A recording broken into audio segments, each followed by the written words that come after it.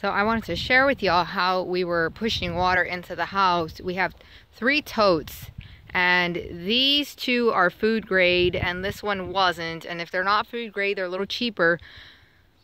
But basically what we did, let me get around to the other side, is we hooked this up to be able to fit a water hose onto here. You got a 1/2 horsepower transfer pump that you put close to the house, and you take a short line from the outside of the pump to the house spigot. Then from the input of the pump you go to a tank like this. You open the tank and make sure that you have the pump primed and turn it on, and you have water. Awesome. This was the spigot we were hooked up to. So from here, we're right by the house.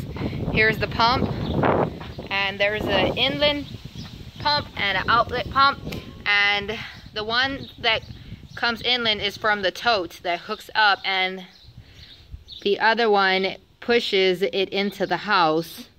And to be honest, I don't know which exact end it is on this, but this was the pump we got. We got it at, I think, Home Depot.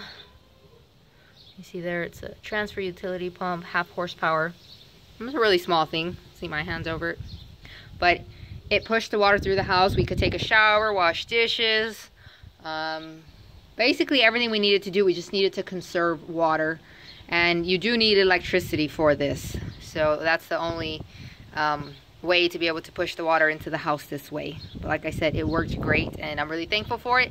If we ever have to use it again, at least we have the totes and this pump, and hopefully we'll have electricity if it happens.